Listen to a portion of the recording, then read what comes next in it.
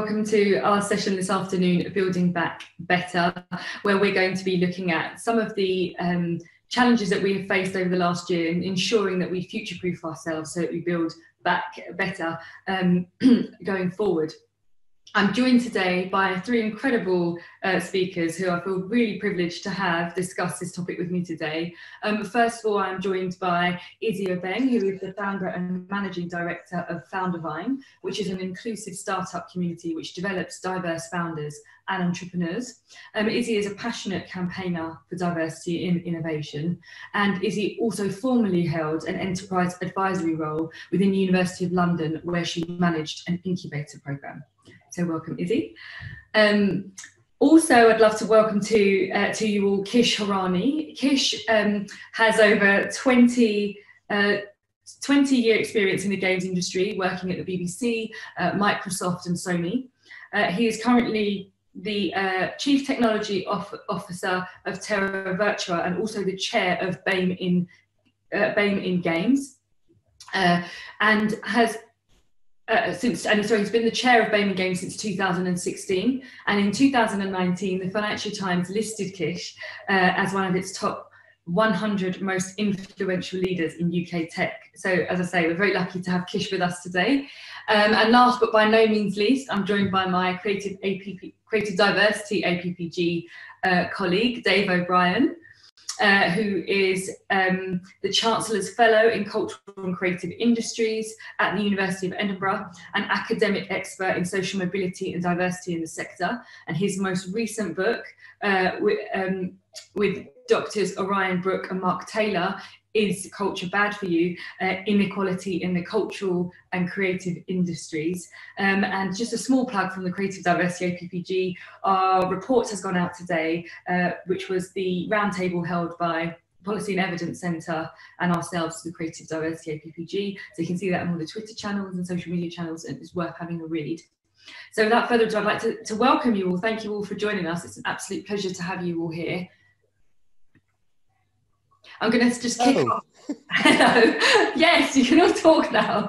You're allowed to speak to me.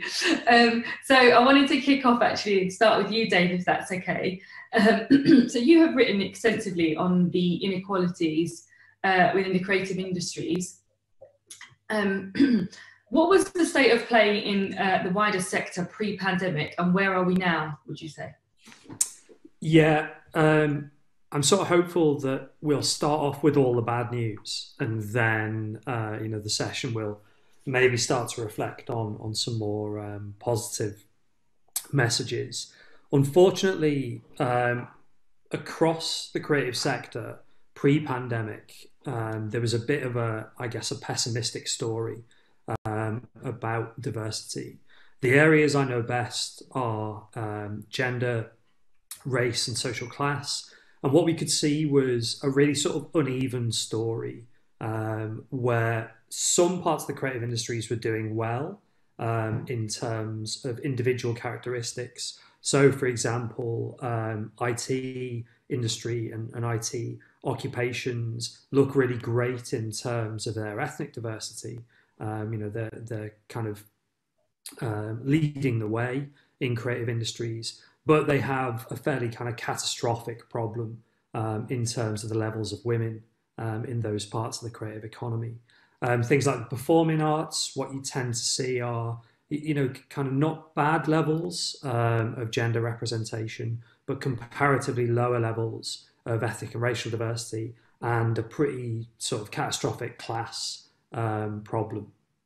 We know from work by some of my colleagues, Mark Taylor, for example, that there are particular issues around representation of disability in things like the games industry. And I mean, it's great, we're going to be talking a little bit about games because they've led the way in many different areas.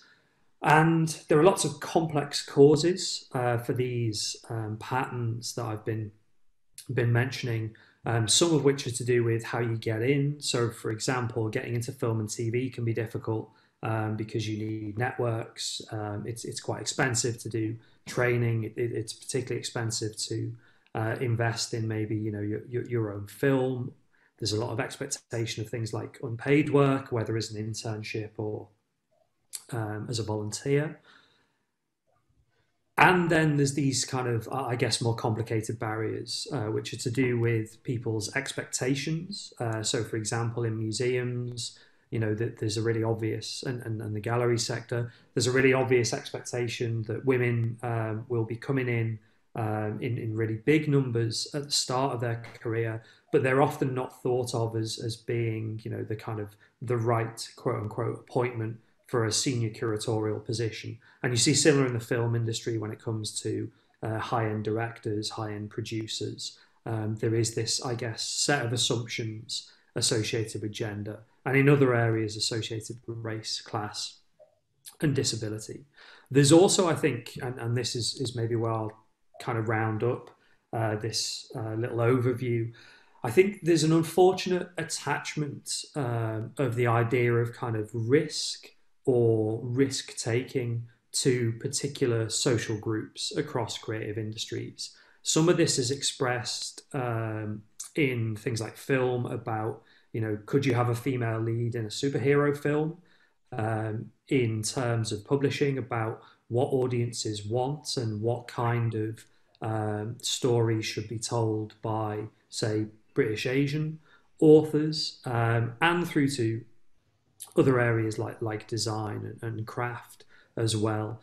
And that association of maybe commercial or curatorial risk with particular social groups, I think is going to be something that's really a problem post-pandemic, as already we're starting to see certain voices around the sector talking about the need to maybe sort of play it safe, the need to address audiences in a way that will guarantee whether it's bums on seats or sales or whatever. And I think that actually kind of the really hard to tease out and hard to I guess uncover and challenge ideas about creative risk taking is something that's going to be really important when we think about building back better. Thank you, Dave. That was an excellent overview. And I'd like to unpick some of that in just a second. I just wanted to bring in Kish on this one, if that's okay, Kish. It was just, with your extensive career in gaming, how has the situation in terms of diversity and inclusion changed over time? I mean, Dave spoke a little bit about that, but if you could expand, that would be brilliant. Sure, absolutely. And Dave, if Mark Taylor is from Sheffield University, your colleague, then it's the same colleague I'm going to talk about in my piece because he did the industry census. We worked with him, fantastic guy. So yeah, I'm going to start just giving you a picture of the video games industry, because I think it's still very considered a new industry. So it's been around for 40 years. Globally, I would say, and specifically in Britain, we would say was an established industry about 30 years ago. That's when we actually had a trade body which was formed in Britain. So it's a sort of a good way to just say it's about 30 years old, credible industry as such. Now, the shocking part of that, which is you'll see where it leads to in terms of measuring diversity or how the industry has evolved over time, we don't actually credibly know. It's for the simple fact that there've never been a census done of who works in the industry. Now, I'll just give you a bit more context, although and I'm sure everybody has about video games. It gets played everywhere. Everybody's about games like Fortnite and Candy Crush, etc. But for the last 3 years running in Britain, I'm pretty certain Europe is very similar and US is the same. The industry revenue generated has been greater than the TV, film industry, and the music industry combined. And that's been consistent, and I'm sure that will remain consistent now just because of the amount of platforms they are available to play video games now. And, mobile games is probably a fantastic platform where it's just almost as soon as mobile phones came about, and thanks to Android and iPhones, the industry just not even doubled, bigger than doubled. So that's what's happened. Now, the shocking part is the very first credible census we did was last year. And the figures were then officially released early this year. So, for example, from that census, and when I say credible, it was about 20% who took part in that. Prior to that, creative industries and a few others have tried to give a rough estimate of who works in the video games industry. But again, it's always been, it's just video games, and nobody has really paid attention to it. So we've had figures like 4% ethnic minority. And when you dig more deep into that, it was about 100 people who took part in that survey. So it means 4 people just said, I'm ethnic minority. So it's never been credible. So that's how young we are as an industry. So moving forward, and tremendous thanks to Mark Taylor and Sheffield University and the census, which was independently done, and the trade body, UK, who carried this out. We published it earlier this year, and it's 20% we know was the ethnic minority in the video games. Sorry, I apologize, it's actually 10%. 20% is female, sorry, roughly about 28% is female in the video games industry, 10% ethnic minority. Now, keep in mind, this is the very first census we did, so we actually promoted it. So you could have a bit of a false sort of, because it was promoted, a lot of ethnic minorities, a lot of females took part in that survey. So realistically speaking, this is going to be done every 2 years. So the next one will be in 2022 when it will be published. And then the year after, 2024, is actually when we'll have some correlations and figure out if there's a growth, what the issues are, what actually makes up the industry. So it's crazy, you know, a 40-year-old industry, 30 years old for sure, and it's only going to be 4 years from now when we'll actually know who's actually working in the industry, where we can measure. And to answer the question very confidently, when you'll say, how has the industry grown? I would probably say, yes, we have data and we can tell you this is how it's grown. So right now it's very observation wise. You know, I joined the industry, by the way, it's 25 years now. So I just said 20 years plus. Next year I'll say 25 years plus in the video games industry. And like any creative industry, it's very similar picture in the creative side for certain.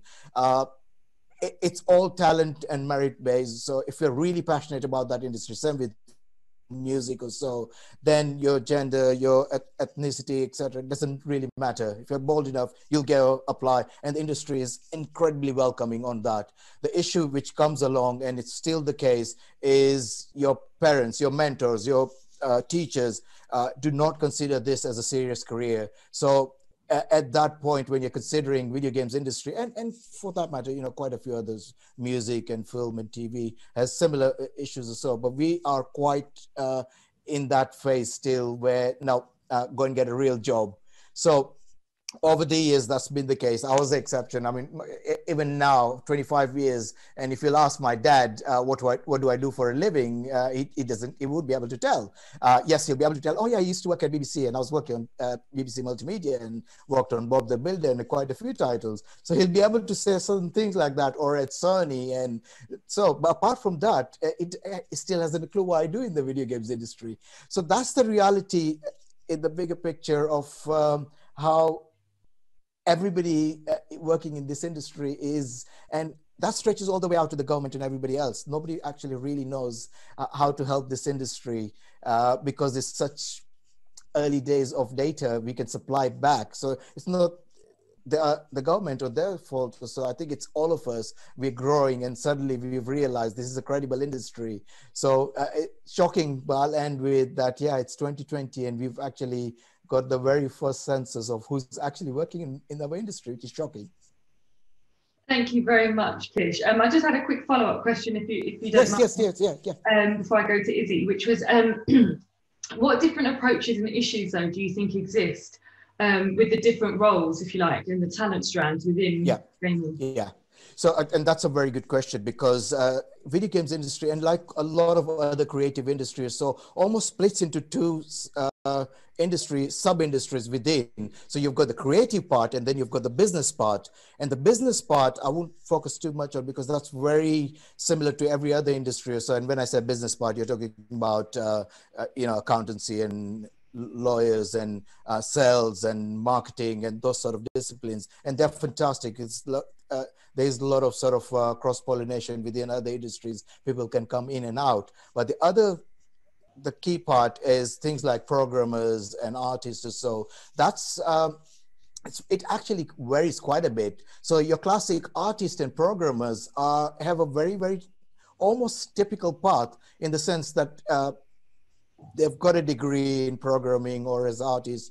We have, in fact, I think Britain can boast to be the oldest video games industry course taught at university. That's Abertay University in Scotland, in the world. I believe it is the first one who had that about more than 20 years ago. So that's a very, very sort of set path of how you get into the video games industry or so. And then you've got the other end, which is designers, for example. A lot of majority of the designers, although there are courses out there, start as QA programmers. They love video games, they're passionate.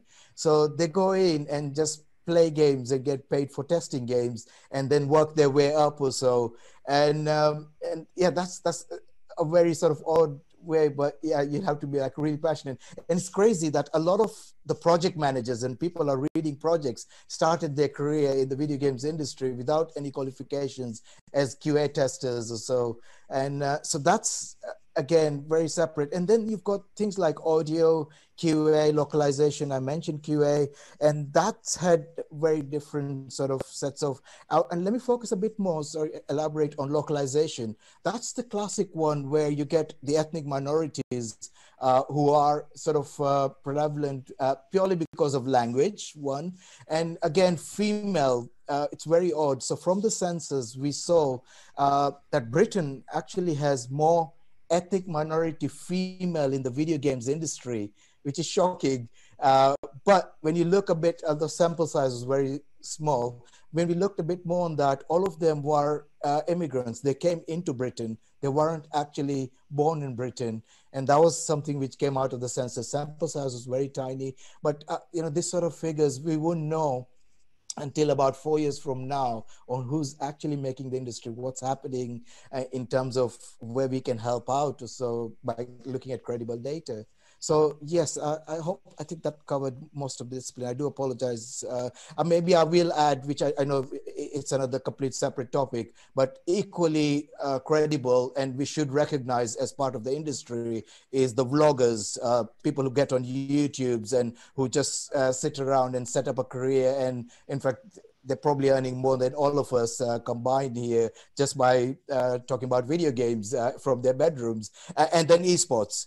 And those two are credible, which have sort of come into the industry almost. Nobody actually considers that as part of video games industry, but they are the ones who are the best evangelists you can ever get from the video games industry. Thank you, Kish. Thank you. That was so in depth and really, really, really great for us to use, certainly for the backdrop of the rest of the conversation. So thank you very much. Izzy, I just wanted to ask you if that's okay.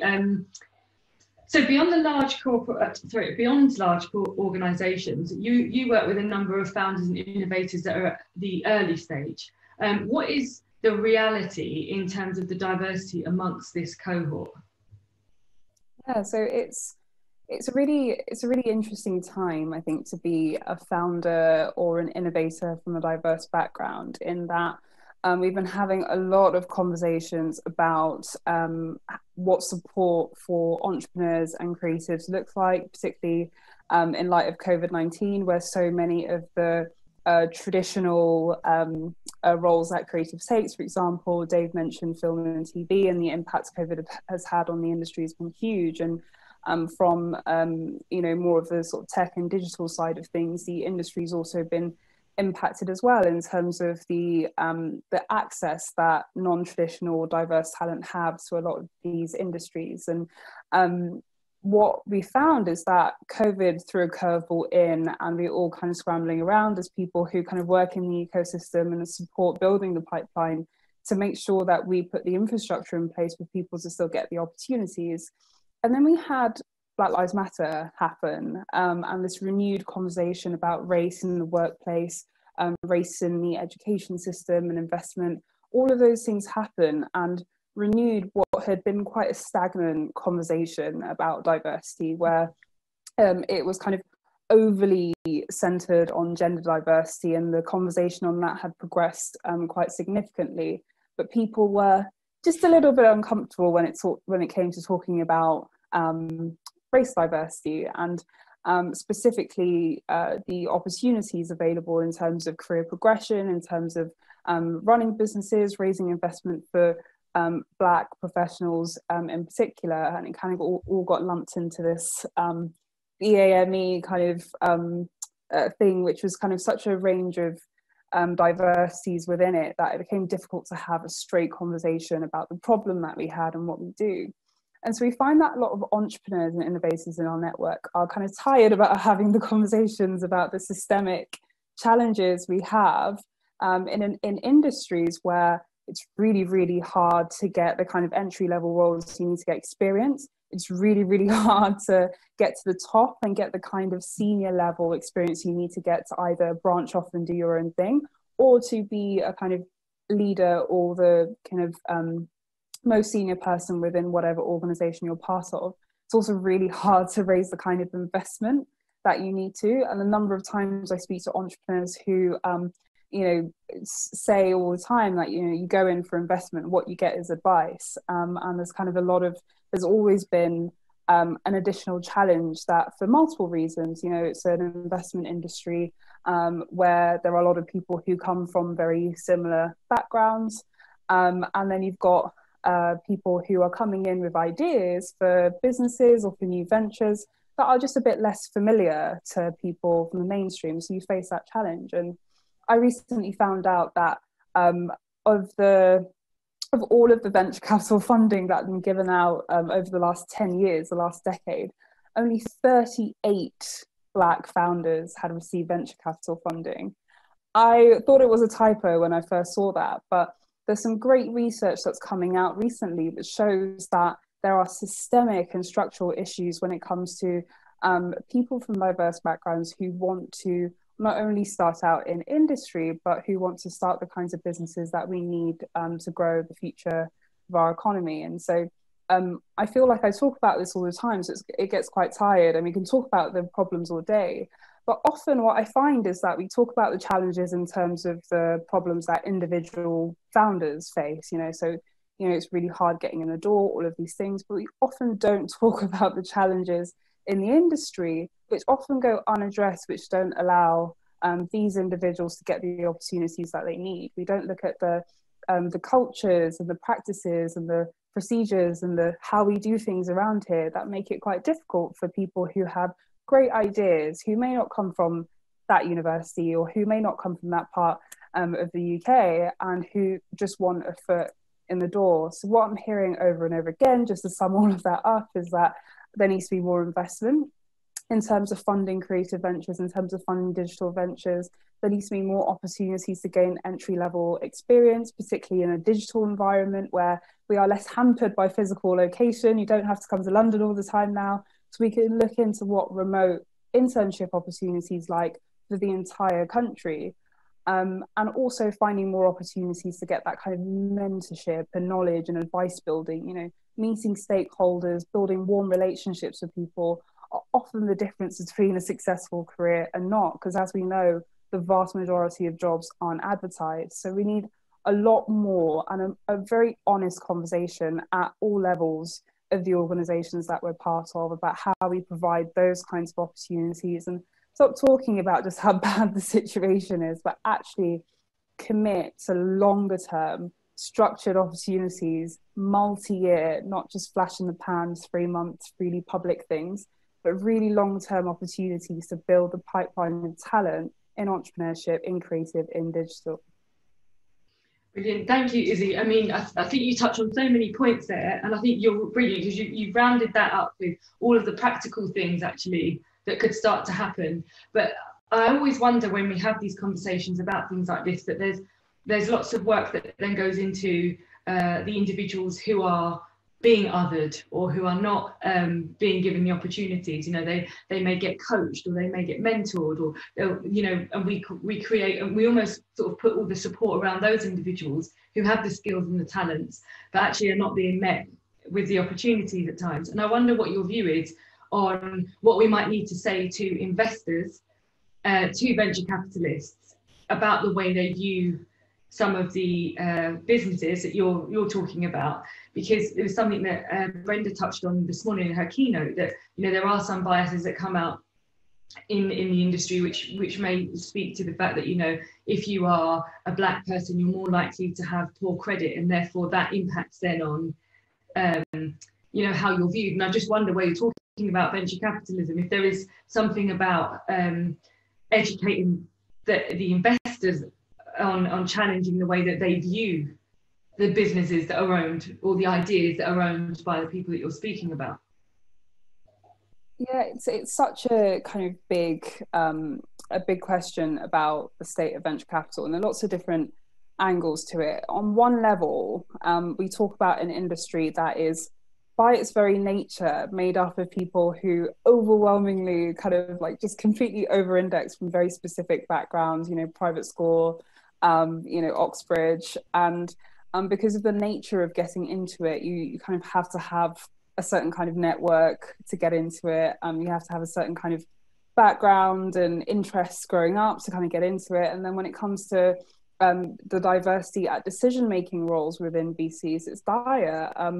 Recently, a group of black people who work in venture came together, and they found, of the sort of 1,000 or so decision-making people within VCs in the UK, only about 10 to 25 of them were black. And so you've got a situation in which there are people who do not fully understand the lived experiences of diverse founders. And I talk about race, but the gender situation isn't too great either, and in terms of class. But you've got people who just fundamentally don't fully understand it. And as I said, the founders that kind of come to me, and we talk about some of the comments that you get, it reveals that we have a big challenge around unconscious bias as well, and conscious biases. But I don't think it would be a revelationary thing for me to say that I think that all VCs should take some unconscious bias training, because there are different markers, and, you know, just really small examples. So I'm based in Ghana in West Africa, and I often speak to founders who are raising money in America and Europe. And one founder actually said to me that a VC implied that he would use the money for his own personal needs, almost reminded him that the money wasn't for him, it was for the business. And that kind of assumption that, you know, you may be kind of in need and be a kind of subsistence entrepreneur, so won't use the money in the same way. Or there are lots of assumptions that are built up over time because of the stereotypes that we have around different groups of people. And if those aren't challenged, it leads to decisions that aren't in the best interest of everyone. And if you think about it, the kind of long-term impact is that you're just kind of sleeping on huge potential opportunities. So it's to your financial benefit to actually broaden your perspective about the businesses to invest in. But still, it's very kind of closed cohort of people who all invest in kind of similar kind of cohorts of people. And I'm seeing some amazing work to change that. I look at platforms like 10 by 10, platforms like Ada Ventures, who just raised 30 million fund for female founders. And we're seeing this increasingly, but we're not going to see the change that we want to see unless VCs are willing to publish the data about their diverse, the companies they've invested in, to have really honest conversations at the highest levels about what they need to do to create more office hours for diverse founders as well, because we know that you're 10 times more likely to raise investment if you have a warm introduction. You're only going to get a warm introduction if your mate can introduce you, or your uncle. So we need to have more conversations about how we increase access as well. Thank you very much, Izzy. And this question really is to all of you. Obviously, we are in unprecedented times. What do you think that the pandemic, what impact is that having on just generally the industry's commitment to diversity and inclusion? If I could come to you, Dave, just if you have any observations on that. I mean, I'd echo everything as he had said. You know, this isn't just a VC and you know, new ventures investment issue, but exactly what you've been outlining is how the film industry works. It's, you know, a really kind of common set of problems that come up in publishing. It's certainly a major issue for the contemporary art world. And in a slightly kind of different variation, you see it in theatre and performing arts really clearly as well. And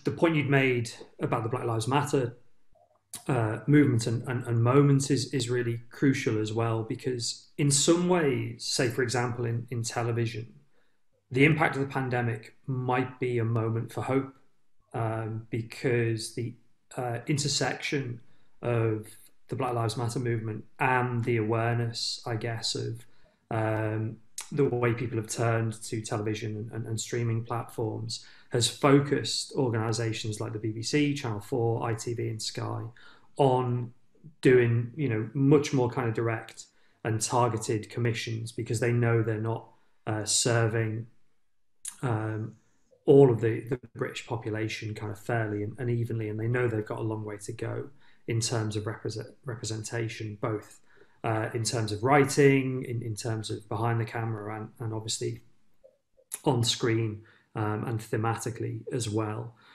But I suppose the issue is that these kind of moments of hope are set against the impact of a pandemic that has, you know, devastated some industries, like anything that involves an audience, such as performing arts or live music, has essentially had, you know, a full year of activity removed.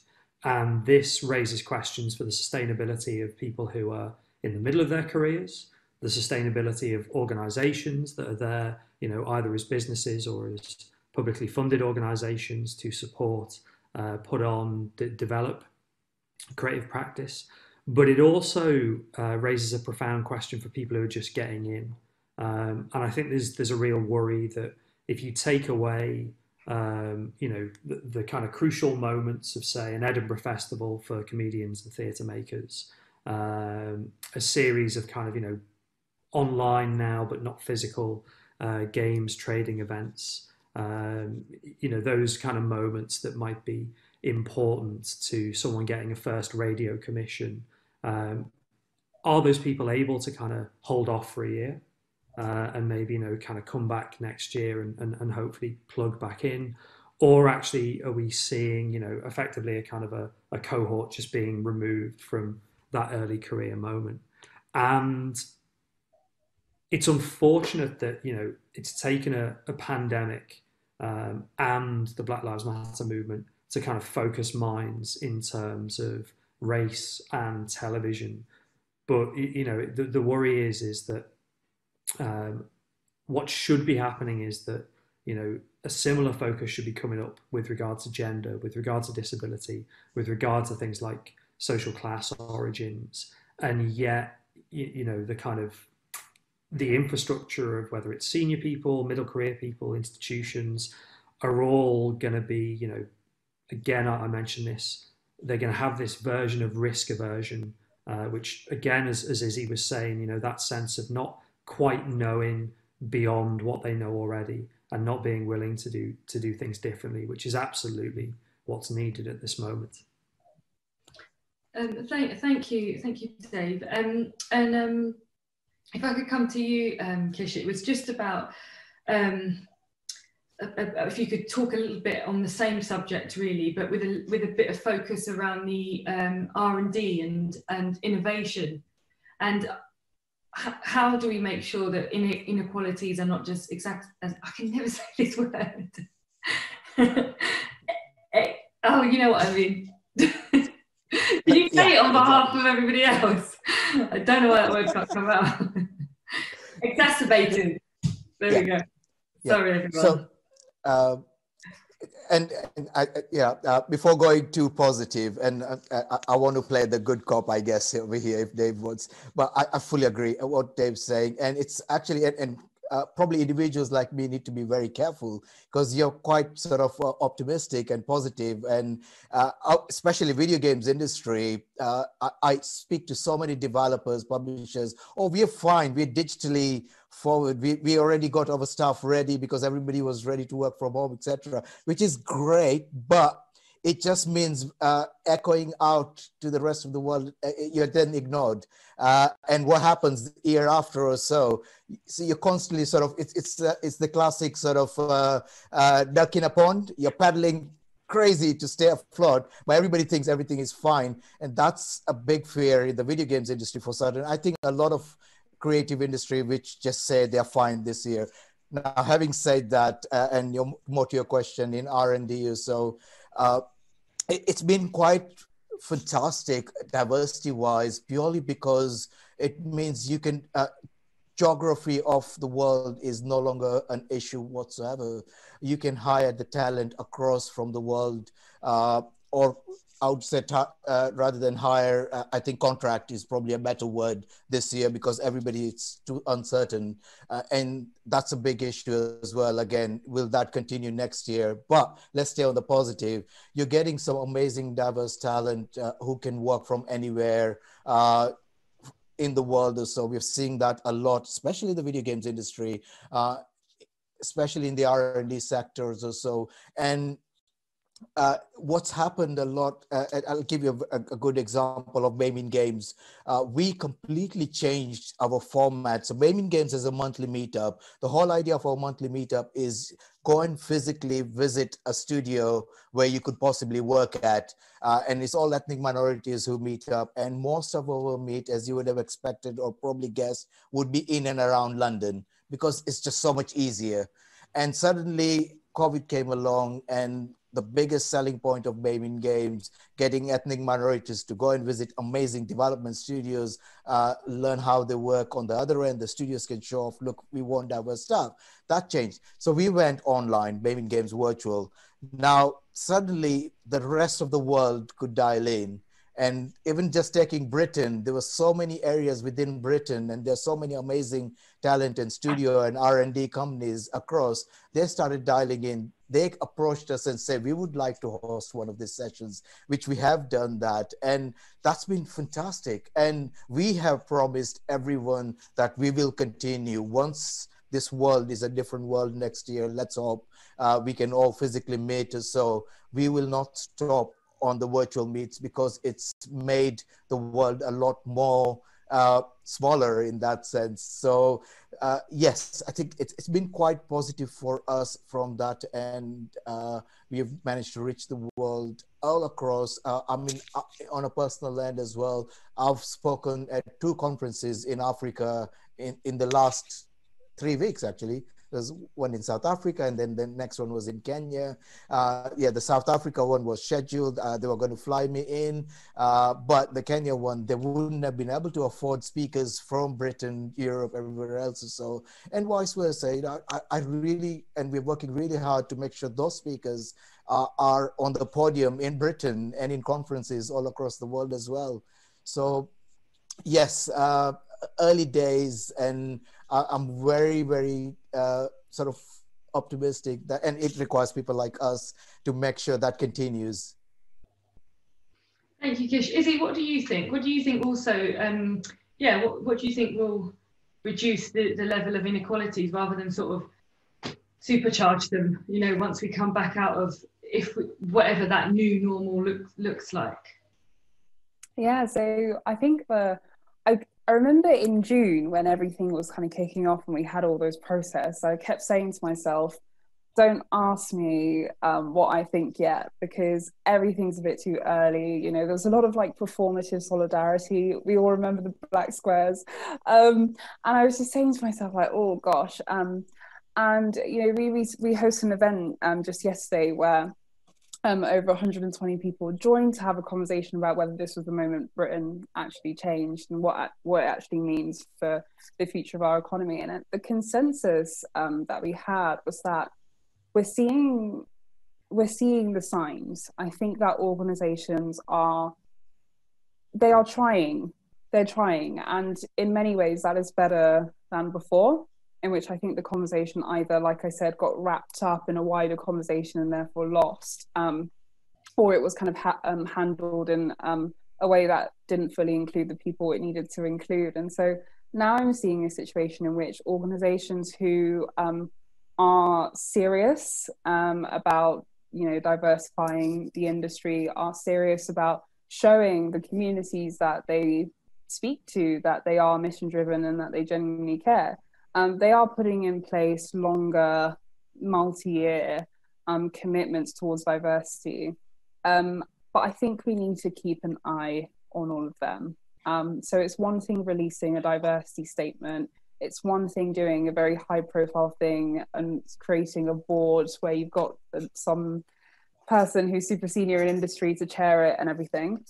But it's another thing making sure that people at all levels of the organization that you are part of and the communities you surround are included in that journey and feel like something is materially changing in their world. I think when we talk about the creative and digital sectors, so I spent 18 months working in higher education, and I'm deeply passionate about students leaving university, school, college with opportunities, you know, just at this point with opportunities, with hope for a future. And we just need to make a commitment as people who work in industry, as institutions whose work guides the future of where industry is going, that we're going to support them in getting there. So opportunities to get more interns in, a lot more representation at the top, and not tokenistic gestures like just bringing on one person, but just real kind of opportunities for sponsorship of people who are going into senior leadership, mentorship, changing the culture so people feel more included and see themselves represented at the top, all that good stuff.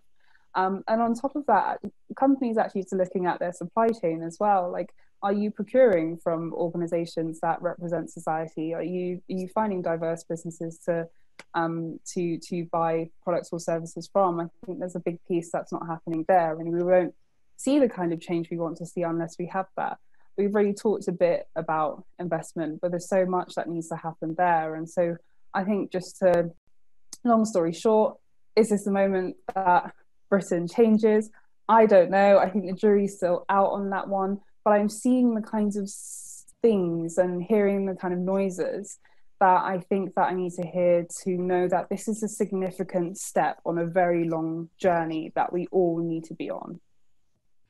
Thank you, Izzy. Dave, I just come to you, and time's flown by, so probably gonna have to be my last question for all of you. But it was just, and obviously with the work that you do, Dave, for our sort of creative industries to be more inclusive, for future innovators, we need cooperation from industry and from the government. And I just wondered if you might suggest what policymakers can do to support the effort. Yeah, because we're running out of time, normally I'd suggest like lots of different strategies, but actually just money. I think we're at the point now where, given what's been happening to freelancers from across creative professions, given again, Izzy was just saying about school leavers, they're about to enter, pretty much the worst employment market for at least 40 years, but possibly hundreds of years. Money, throw money at the problem. And it's worth remembering that part of the story of the creative industries in Britain, the reason they've been so attractive, the reason we might argue that the HRC is putting so much money in, the reason we're having these conversations, is a story that there are huge amounts of money to be made somewhere in the creative industries. And so why can't we use some of that to support people who either need that kind of support year to year to get over the pandemic, or need that support in terms of developing their careers? Thank you, Dave. Izzy, if I can come back to you, if that's okay. What was the question there? How do we encourage the efforts of sort of policymakers to support the efforts of creatives and the industry? Yeah, so again, I could say a million things, but to keep it really brief, we need to massively increase the quality of the data we have on people from diverse backgrounds in this country. You will be shocked at how difficult research companies find it to poll people from hardest to reach communities. And so, like you said in the beginning, Kish, you only have like a sample size of 10 or so, and you're making these sweeping statements about them. That happens over and over again. We don't know enough about this, and there's a piece of work that needs to happen just on data. I think beyond that, it's so important that government and government sees itself as more of a convening body. They don't do anything, but they help things happen. And so there is this piece about how they can bring diverse institutions together to solve some of these challenges. How can you bring the banking sector together to just really look at how they're using their corporate responsibility? What is their targets? How can they actually make it make sense? Bringing educational institutions together. You've got a difference in universities like Cambridge, who have billions of pounds in endowments from alumni, and then universities like Queen Mary, who get 380 million, just a lot less, and who have significant BAME student populations. And so universities are a big one, but and also just money. I'm going to second Dave on that one. Just more money, startup loans, grants to creative industries, working really closely with industry and grant providers to just put more money in the ecosystem, start to fill those gaps and help these organizations build back better. Thank you very much, Izzy. And Kish, if you could do your answer to that question in maybe like 1 minute, that would be that's going to be tough. I wanted to answer two parts as well, but yeah, let's get the money out of the way. Absolutely. Very, very shortly, in terms of government and policies or so, have a diverse team. I doubt they've got any representative from the video games industry. Again, the industry which shouts louder gets the more money is sort of the approach right now. Absolutely fantastic. I fully understand why the travel industry, quite a few other industries, money being thrown at it or so. But this is the big issue, that people who are not speaking out are then left away, and then the problem just comes up further down the line or so. So that, I think, it's a big issue, that money is not being distributed to those who are not shouting. And so secondly, this is more, I think, a lot was covered by everybody else, but it's quite sort of dear to me also, which I think it's such a big issue, is apprenticeship. Now, and give you, so the Mayor of London runs an absolute fantastic program. If you've not read about it, I'll send a link later on. It's called WIN, Workforce Integration Network. I think that's what it stands for. But it basically, very shortly describe it, it's aimed at 16 to 25-year-old Black man, because unemployment and crime rate and quite a few other issues. So within London, that's quite a high number in that sort of demography. Now, I had the privilege to address a lot of that audience. So what I did is I just did a live poll to this amazing, fantastic young male individuals. And I stated every single sector there is where recognized in Britain. So you've got agriculture, mechanical, constructions, and quite a few other accountancy, name it, everything was there. And so I put creative industry as well. I didn't put video games industry. And I just literally said, what industry would you like to work in? And we had like about 50 individuals in the audience. Guess what everybody said? 80% said they want to work in the creative industry. How much apprenticeship do we have in the creative industry? Probably very tiny. None in the video games industry. You don't get that. And these are the jobs of the future. And unfortunately, a lot of apprenticeships, things like, especially mechanics, constructions, apprenticeship being given to these young, amazing individuals to jobs which unlikely they are going to have any job satisfaction. They're going to do it because it's a job, but it's not going to train them for life, for that skill, for their talent as well or so. And I'll just end on that the apprenticeship needs to really change and focus on creative industry and get those young people to do something what they really want to do, as opposed to forced into an industry which is just a job today, and then they're probably in harder times struggling for finding another role or so. So I'll end at that. Thank you very much, and thank you to all of you for being so brilliant. I've thoroughly enjoyed talking to you all and hearing all your absolutely valuable advice and observations on building back better. So just very quickly, some key takeaways. We need a lot more money in the industry to support. We need to be challenging bias. a lot more at multiple stages, really making our data collection much more sophisticated so that we can address these challenges head on with evidence, and also just take a little bit more advantage of the apprenticeships option.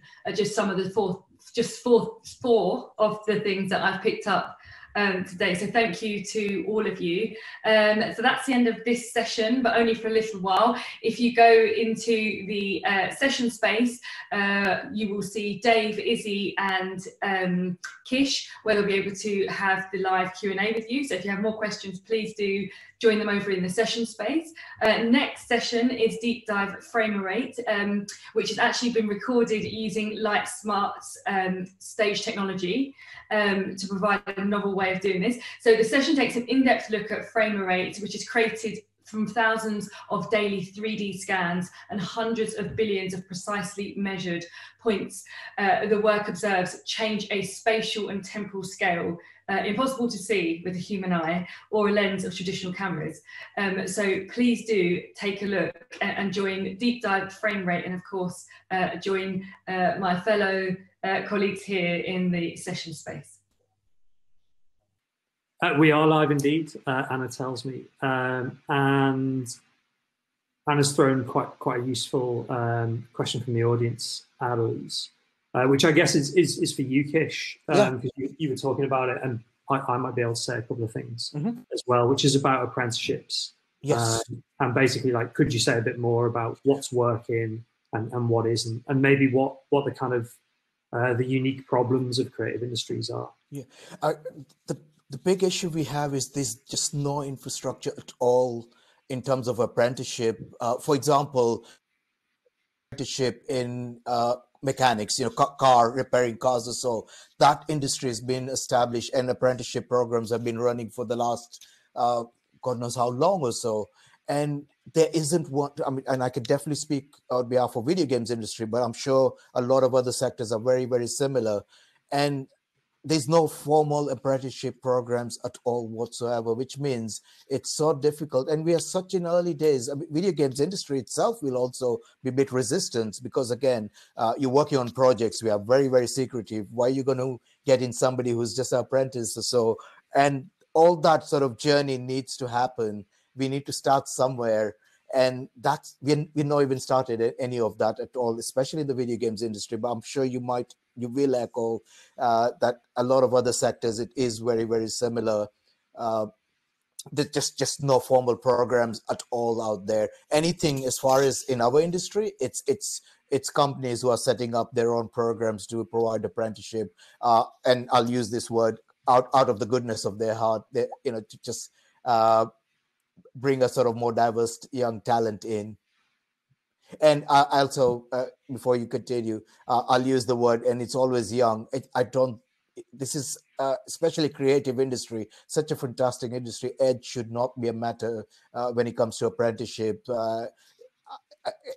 I really hope, because it's a newer industry, we're starting from scratch, we address that factor as well, rather than just copy what's been historically the case. And I guess, like, just taking car mechanics and apprenticeship or construction, it's always damn at younger individuals or so. Let's hope when it's formalized or so, we actually open that up, and age shouldn't be a matter to actually have formal apprenticeship in the video games industry or any other creative sector whatsoever.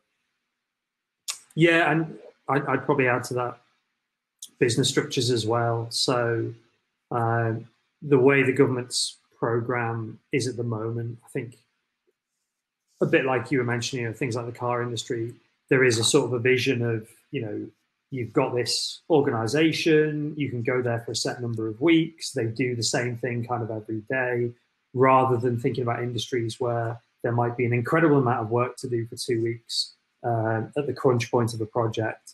And then, the team might get smaller for 2 months, or, these kind of things. And that's true, like, outside of games. It's very true of film. It's true of things like theatre as well. There's an interesting question that's come through about investors not being in the room when conversations about diversity are going on. And again, both Kish and I can talk to that, but it strikes me that, Izzy, you're the real expert on this. So how can we kind of change that, and how can we get investors into the rooms to have, you know, the right kind of conversations? Yeah, so one of the things that I mentioned in the other session was the how difficult access is, just kind of finding who the right people are, and so much of the industry is kind of built on this still old boys network, and it's so based on kind of personal introductions, and it makes perfect sense why it's based on personal introductions, and that you trust people that you know, and so it's often the most sensible way to make decisions, to have people introduce you to other people. So what we need to do is, rather than kind of getting rid of that system, it's actually just to broaden the community of people who know each other, and providing access for people who are from less obvious backgrounds to that as well. And so there are artificial ways, let's say, to kind of create those institutions. And I mentioned kind of office hours being one of those things. And there are downsides to office hours in that if you've only got quite a short amount of time, it's limited in terms of how much you can do to get to know each other, but they are the first step. And so having virtual office hours in the environment we're in, where investors literally just sit down in a virtual room and have, you know, 5 or 6 entrepreneurs or creatives come to them and just pitch their idea, often that can be a gateway into something else. And so that's one of the ways. I think beyond that, I think there are quite a lot of opportunities to just involve investors in the process of entrepreneurs kind of starting up and raising investment. We're currently running a 3-month program at Barclays, for example, where we've got 25 Black founder-led businesses going through the process of building their investment readiness. And, you know, having a partner like Barclays means that they are able to just build really robust organizations, operationally sound, financially sound, and then they have access to all of the investors that we kind of set up office hours with, and Barclays networks in terms of stakeholder connections and potential procurement opportunities as well. Kind of way of artificially creating those introductions, and it's a huge part of our work at Foundervine to do that, and brilliant organizations doing that all over the place. So we were talking about money in the other session, but more money into the infrastructure that supports the broadening of those communities as well. Just to follow up on that, one of the questions is about changing the perception that careers in the creative industries are not sort of serious, and encouraging a broader range of people. And again, I'll come to you shortly on this, Kish, because this is, you know, an issue that's long been, and you raised it, about computer games, and indeed in your own experience. But I wonder, could you speak to the idea of like how you could, I suppose, create the sense of someone could be a founder, they could be an entrepreneur, that, you know, creating a company with a view that you'll scale it up to the point where you can move it on so you can create another company. How can you train entrepreneurs, and what would be a way to almost kind of, you know, before the moment of needing to get in the room and before the moment of working with Barclays, is there anything you can point to in terms of interventions before that? Yeah, so there's kind of 2 main things that we often find in our work, and it's, you know, when you're supporting kind of founders from diverse backgrounds, representation and confidence. We make a really big point of making sure that pretty much nearly all of the entrepreneurs or the speakers and facilitators that come in are representative of the communities we serve, and also that we actually build in time for some of those kind of soft skill community building networking activities. And, you know, I say representation because you can only really be what you can see, and we've all been in those situations when we were kind of coming up and we saw someone who was at the top of whatever industry we're in, and we thought, okay, we can do that. But if you can't see that, now, I started my career in management consulting, for example.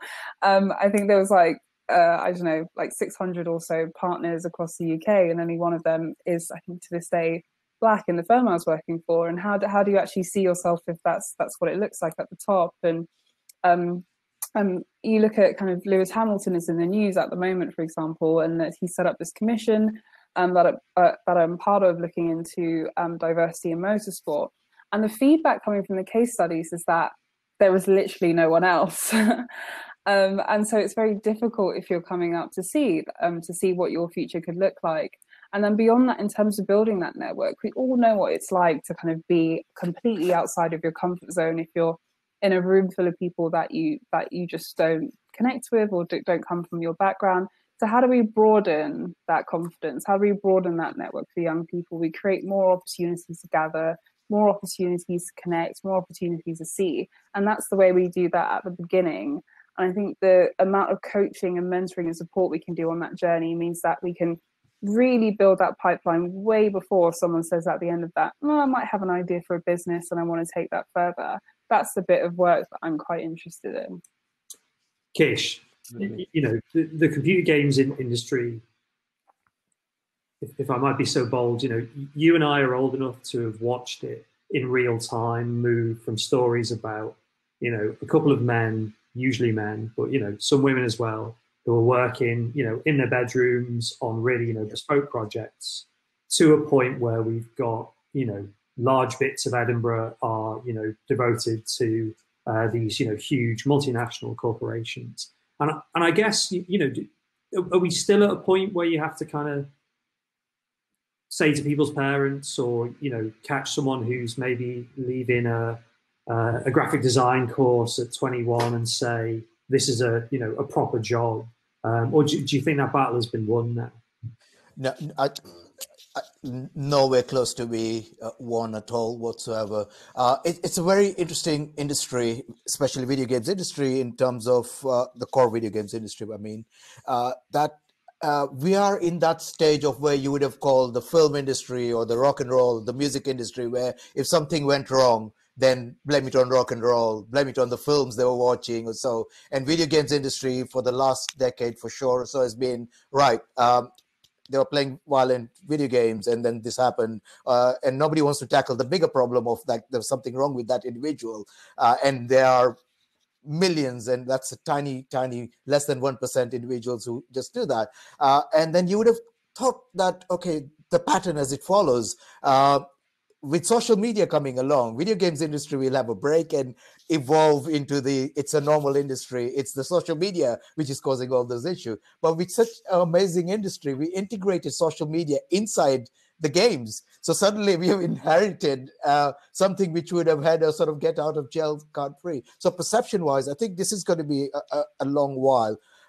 But having said that, your mobile phones, quite a few games consoles, making games more accessible is the best advertisement the industry gets. So you've got parents, people who never want to be ever called that they're gamers, are playing Candy Crush on their phone. They're sitting around and just playing video games, and they don't want to use the word that they're gaming, and they shouldn't, because if you remember, you know, probably maybe 90s even, it was cool to write on your CV, you're a moviegoer as your hobby, and that used to be considered like, that's very good, and nobody cares now. If you know, I mean, we don't even use the term moviegoer anymore, or a TV watcher, if there ever was that term, or maybe theater goer has come back again or something. But you know, the video gamer term as well, you know, it's soon going to be going out because everybody's playing. It's part of and part of life, and I think that's going to help and change, especially your parents, your mentors, your teachers, whoever else at a certain key stage are the main influences to deciding what industry you're going to join or so. And also, although the industry, again, as I mentioned earlier, in terms of revenues, bigger than TV, music, film combined or so, all of that revenue is actually right at the top end of it. Or so, you know, you're looking at the big industry. And I'll because you mentioned Scotland, Edinburgh for that matter, and Dundee, and that actually I started my career in Dundee in the video games industry 25 years ago. So no. If you ask anybody, the bulk of technology, I was at Sony and we used to help them out. Grand Theft Auto, Rockstar North is based in Edinburgh. A lot of the bigger chunk of development for Rockstar, the biggest revenue-wise selling game in the world right now, amongst the biggest, is actually developed in Britain. unfortunately, because of the perception of that particular game, it's Grand Theft Auto, which is still cars. It's difficult to publicize that as that is a made in British product. Although, yes, it is quite an international development, but bulk of that development, and I had the privilege of helping those teams out when we were at Sony on PlayStation 4 and optimizing those titles or so. That was all done in Britain. And we'll never hear those stories, unfortunately, yet.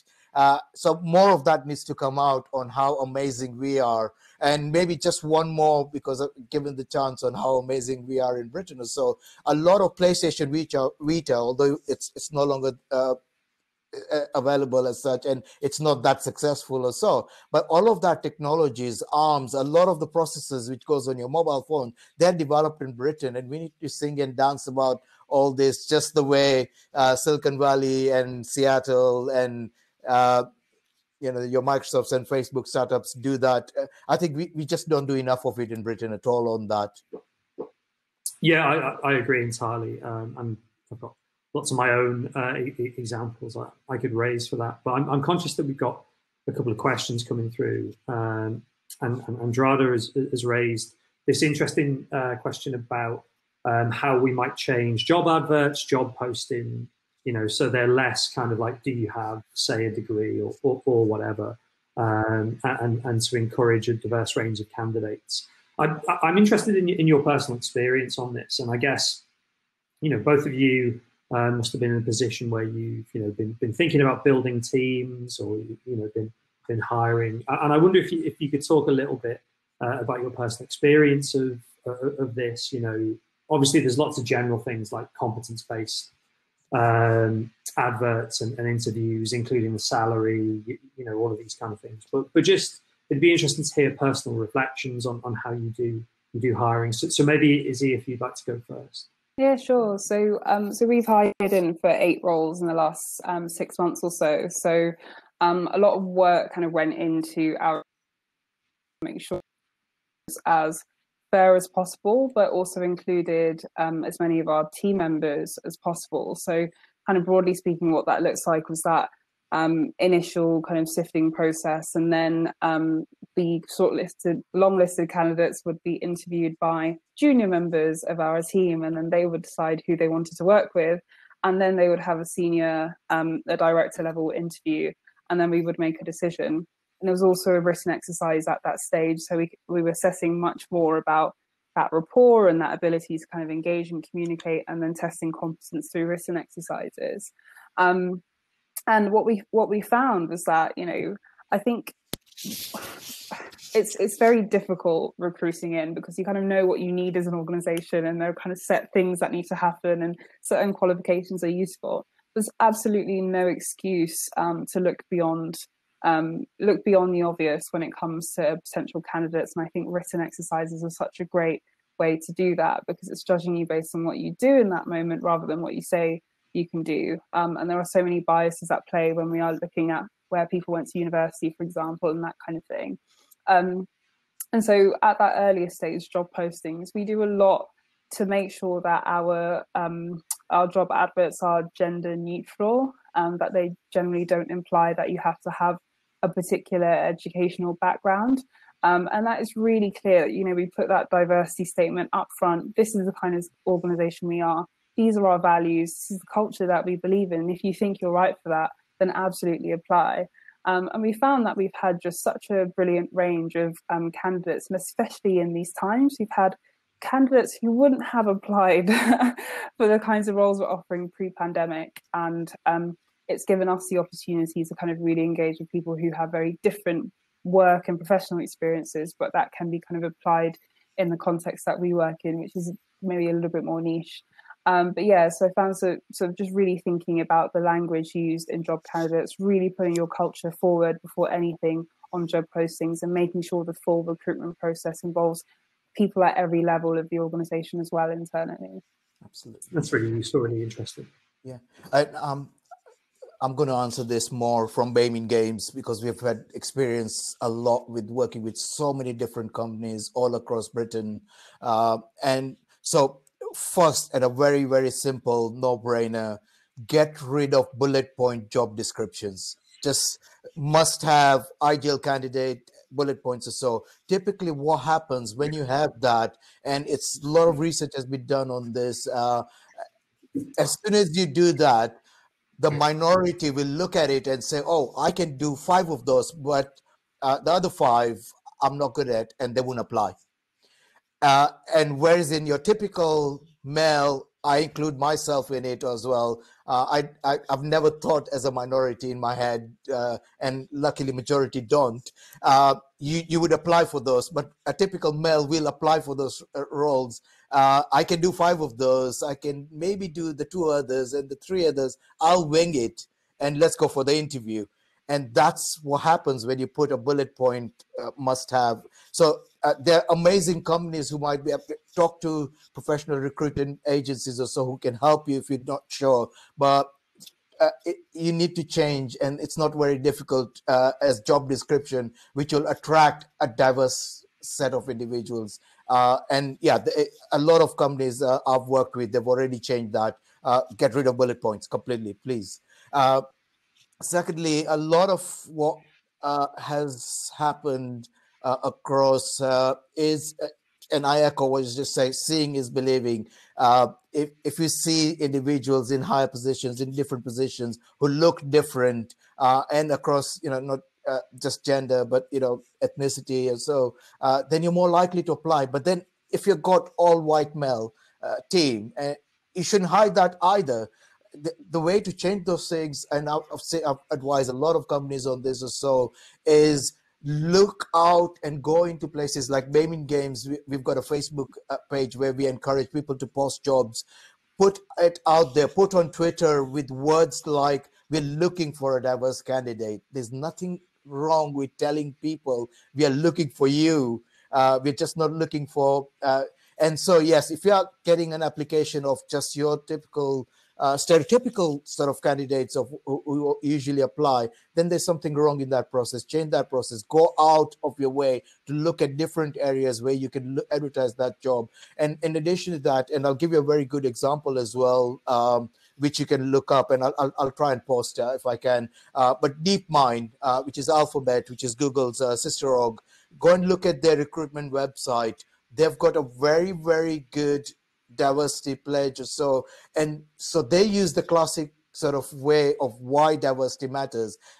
It brings in creativity. They work in artificial intelligence, machine learning. They want diverse candidates because that helps them make better teams. It says that on the recruitment page, and you should be putting that again. Not just, we're not, nobody would say yes, we're hiring just for the tick box of it or so, but actually telling that diversity brings it more innovation, more creativity. We know that's a fact on your webpage, and that would attract individuals a lot more, rather than just telling them we are looking for diverse individuals. So I'm going to try and post the link to their site as an example. I'm sure there are a lot of other companies and good examples of companies out there who are trying the similar sort of approach of telling people we're looking for diverse stuff.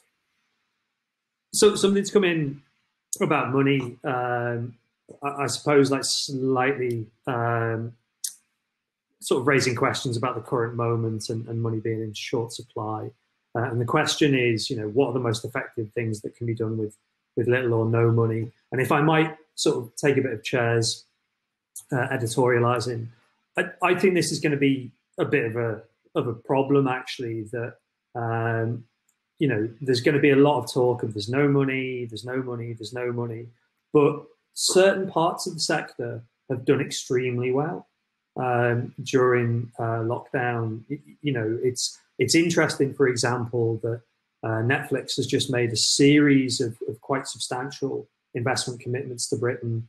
And indeed, if I'd read the media reports correctly, will be, a bit more honest with the government about its tax status. Which is the sign of a sort of thriving company. So I guess I've got 2 questions. And while Kish is posting the link, Izzy, are there things that are most effective with little or no money? And at the same time, do you think there is a risk at all that we accept the kind of, oh, there's no money, we should be less ambitious?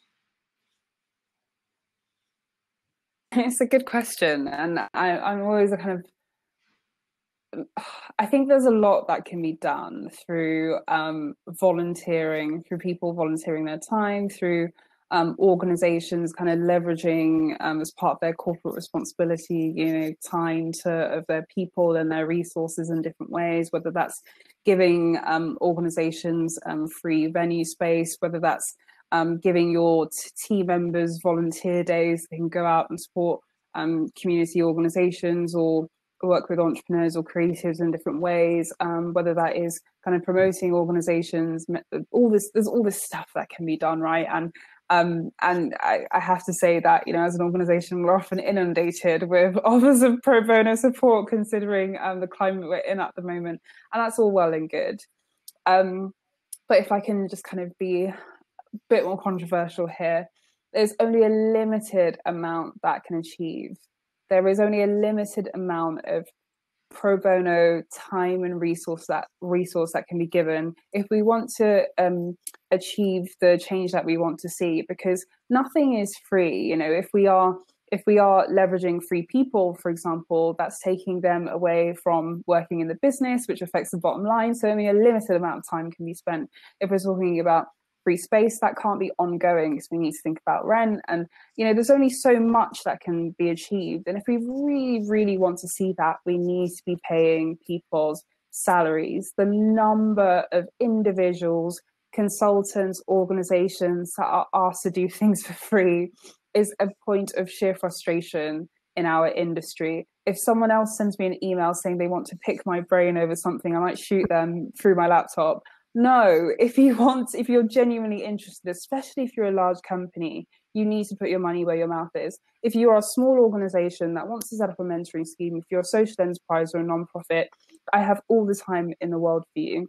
But you should not have to not be able to achieve sustainability because organizations are exploiting you. And these same organizations that will exploit you will write a press release about how brilliantly it's been working with you and essentially leverage you for free PR without actually contributing to your organization. So for me, it's this piece of, yes, we can go so far, but if we are serious, government needs to be committing to pots of funding that provide non-equity, non-dilutive grants to creative organizations, community organizations that do fantastic work. They need to be looking into forcing companies to commit, I don't know if it's a diversity pledge or whatever it is, but making them really, really take this seriously, because there's too much exploitation. There's too many short-term initiatives that go nowhere, but that look really, really good in impact reporting. There's far too much of that. So money, money, money, and I'm not afraid to say it anymore. I mean, we, as part of the APPG work, I can't talk about who said it because we have these Chatham House rule meetings, but one of the best points, the most kind of impactful points I've heard was the idea of, why isn't diversity your core business? If your core business is making sure your marketing staff are paid because marketing is crucial to maybe how your theatre functions, then you wouldn't consider saying, well, the marketers have to work for free, because they're core business. And if organizations are serious, I think there is something of taking a commitment to transforming the organization as core business and giving it the same status as, the HR department or, the CEO's remuneration or whatever. Is there anything you want to add?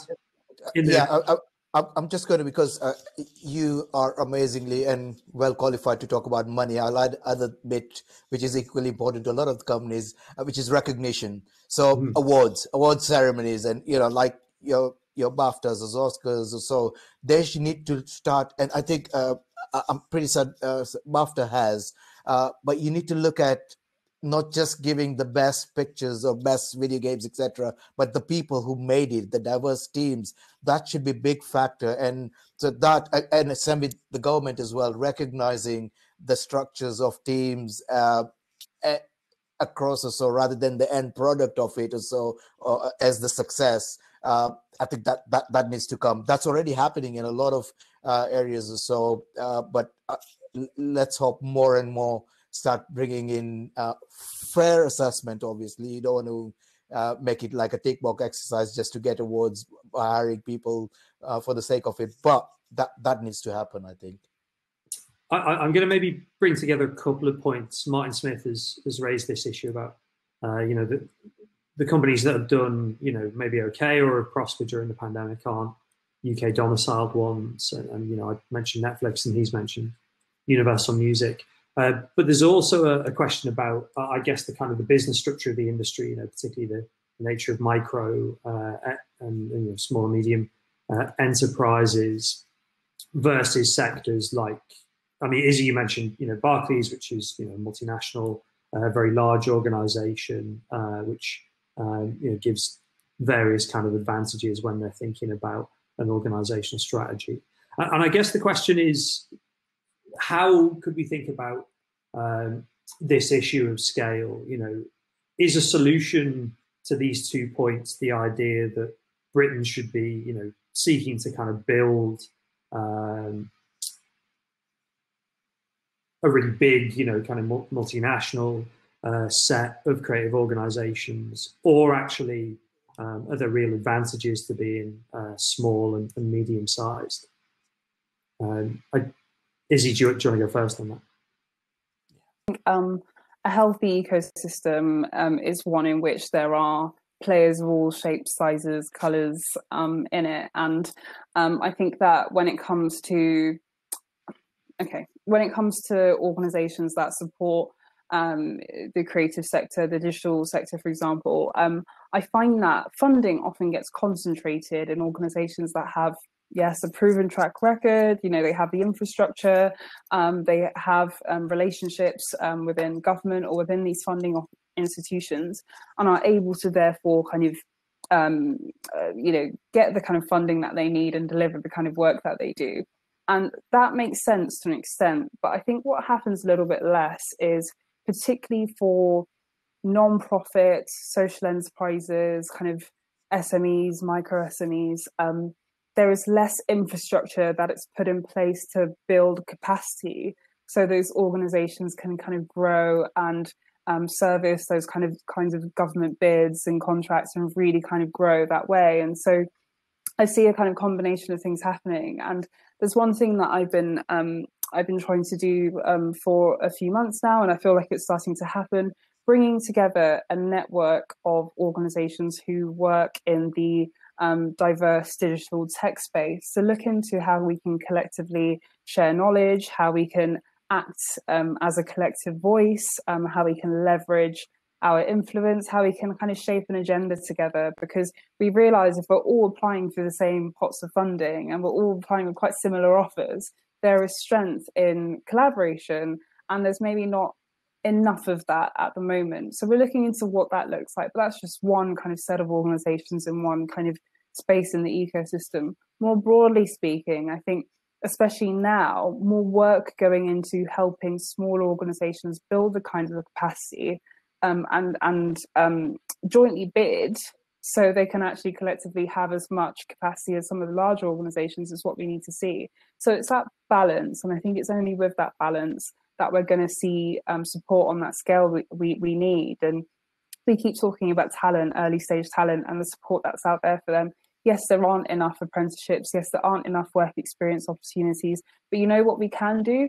We can provide training programs that offer micro placements to these institutions where they are paid London living wage by some kind of government grant fund, and they are put into these SMEs, they are put into these organizations so they can support for short periods of time, get that experience in their CV and become a lot more employable. So there are micro opportunities that we can be taking advantage of, but we need to build the infrastructure in order to create that so we can build the pipeline as well. And you make me reflect on a lot of work that I've done with various organizations, and I'm trying to think how best to describe it, almost a kind of a cliff edge where, you go from a startup that's innovative, interesting, is doing new things, to a point where all of a sudden you need, a really serious bit of HR. There's a whole kind of load of things that, you had no idea about in terms of formal kind of demands on both your sort of time and your skills as a business. And I mean, that's not unique to the creative industries. You know, that's true of almost every small business as it scales up. But it is maybe kind of, you know, frustrating that creative organizations have not been perhaps as, you know, kind of innovative and as, you know, forward thinking. The example you gave there, it sounds a bit bland, doesn't it, to say you could have, you know, a 3-week micro placement with a HR department, but actually, you know, that could be transformative for some business, particularly in terms of scale. Kish, in terms of, I mean, you know, games is funny because the landscape is so diverse in terms of, you know, development, publishing. You know, you mentioned on the panel it's not a, you know, an exact split, but, you know, the idea of the business side and then the creative side. And I guess, is games something where we might be more relaxed actually about the problem of scale? That, you know, in some ways games has kind of has sorted this, how you go from being, you know, small, interesting, innovative, maybe just a programmer on your own, to something that is, you know, kind of market leading and global. Yeah, you sort of summarized it almost pretty well. So I was just trying to see how more, but the video games is as an industry is that maybe a bit more landscape. Majority of the big, you talk about the bigger companies or so, are either US, Japan, possibly I can only think of one which is based in France, Ubisoft.